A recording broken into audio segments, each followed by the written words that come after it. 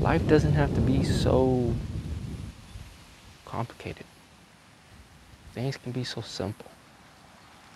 Who says that every time you're bored, you have to reach for your phone? Every time you're bored, you have to turn on the TV. Every time you're bored, you have to go on your computer. Nobody says these things have to be that way.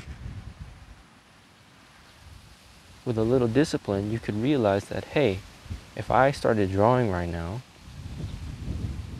got out my colored pencils, drew, expressed myself in a healthy way, not an artificial way.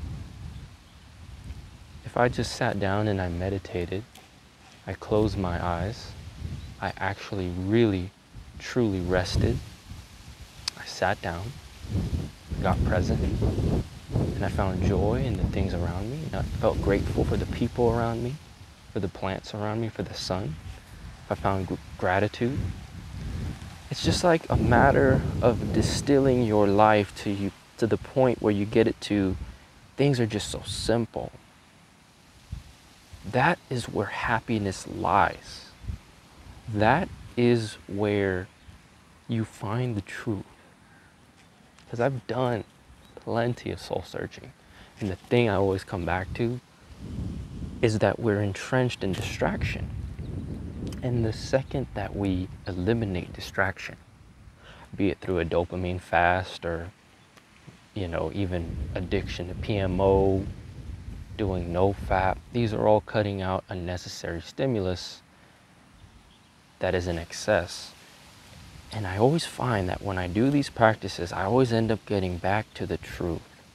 And I always end up feeling more alive, happy, and like myself. And just balanced. And I know I use that word balanced a lot, and it's overrated. But it's just what you feel. You just feel like you should.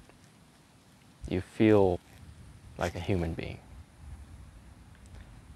Before this artificial world got its fingers on you and started to create you into this consumer of just be a puppet and numb you, you slowly start to take all that back.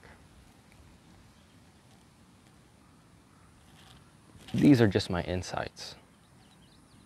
This is just me going with the flow of what I feel I want to share with you. Take it as you want. I just let the spontaneity of information always come to me. And I find that my words have much more power when I speak that way.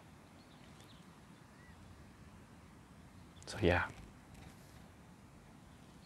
much love.